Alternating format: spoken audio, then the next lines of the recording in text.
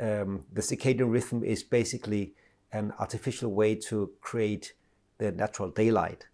But some light sources, they have a very, very bright cold light, which is imitating the morning sun.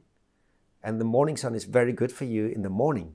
Or if you want some extra energy, let's say at 4 p.m. when you maybe want to eat some sweets or chocolate in order to get some extra energy, then it can be very helpful to get this very clear morning light. But during the evening or just before you go to bed, if you expose yourself for this morning light, then it will be much harder for you to fall asleep. And this can be quite, that's not very good if you do this for many days, because then the stress hormones that are accumulating into your body, they will never be